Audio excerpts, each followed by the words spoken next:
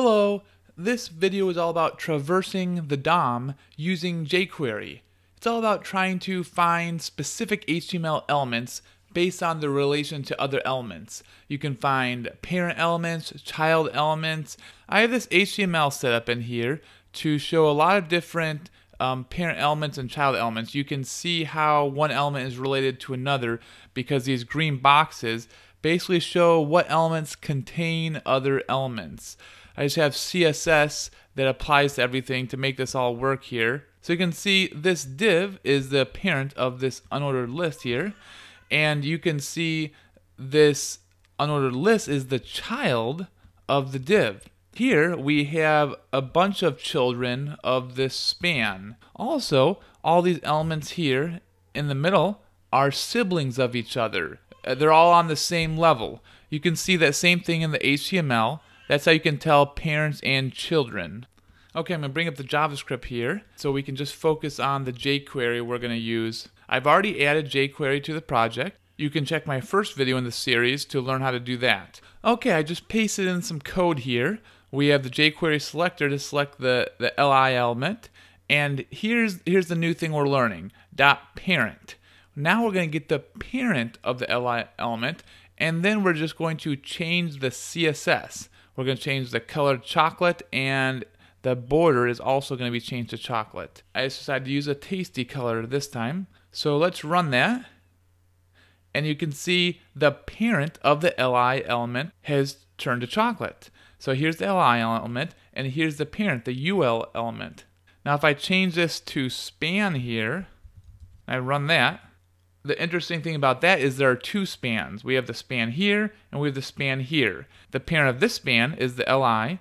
The parent of this span is the other span. Another thing we can do is instead of using parent, do parents plural with an s at the end. That's going to get all the parents all the way up to the root element. So if I run that, you can see now there's a bunch of things, even things that we didn't even know about, including this other div here, have turned to chocolate border. Now another one we can do to find parents, let's find the parent of the li element. So instead of parents here, we're going to do parentUntil. So this is going to find all the elements between two. So starting at the li element and going to, let's do the div element. So let's see what happens there. Okay, so it started at the li element, it ended at the div element. Every element in between is just this ul element. Okay, the children method goes in the opposite direction. So instead of the parentUntil, I'm going to change this to children, and we're not going to put anything in the parentheses here. And let's run that and see what happens. And as you can see, this only is going to traverse a single level down in the DOM tree. So we're just going to get the span element. If there were multiple li elements, we would get the children of each of those elements. Now I'm going to change this to span. So now we're going to get the children of the span elements. And you can see all of these are the children of the span elements. There's a bunch of children of the span elements. So inside the parentheses here, we can put specifically which child we want. So I'm going to put h2 and then run that. And now it's only selecting the child of a span element that's an h2 element. I'm also going to show you about find. So I'm going to start this at ul, and we're going to find all children after the ul element that are specific elements. In this case, I'm going to do span.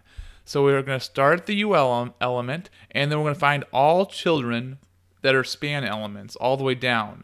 So let's run that. So we found this span and this span. And if you want to find all children, not just the span elements, you can put an asterisk here. So it starts at the ul element, then it finds all children that are any type of element and makes them chocolate.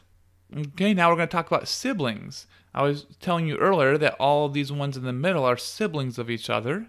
I'm going to put h2 here, and I'm going to use the method siblings. Nothing will be in the parentheses this time. And we get all the siblings of the h2 element. Not the h2 element, but all the siblings are now chocolate. And you may want to just get specific siblings. So I'm going to put P for the paragraph tag. Now we're just getting the siblings of an h2 element that are paragraphs. I'm going to delete this here. We're going to keep selecting the h2 element, but now I'm going to show you the next method. So the next just gets the next sibling. So we were started on the h2 element, and the next sibling is the h3 element. Then there's also nextAll. So we started the h2 element, and then we get all the rest of the elements afterwards that are siblings. And then we have nextUntil. This time I'm going to start the span element, and if I go back into the HTML, you'll see that this first span element has the class child. So I'm going to do span.child to select just this span element, just the child span element, and not the parent span element. And we're using the nextUntil method, nextUntil h3. So we start at this span here, and we select all the elements between the span and h3, which is just h2. If we put a paragraph tag in here, then we'll also select the h3 afterwards.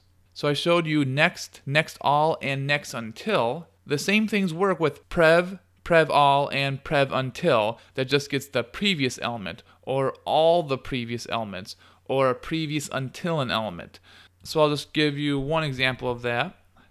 Just the prev. If we run that, we start this span, and the previous element is the paragraph. But again, you can also do prevAll, prevUntil.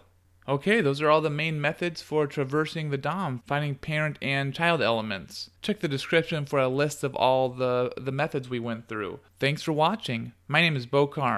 Don't forget to subscribe, and remember, use your code for good.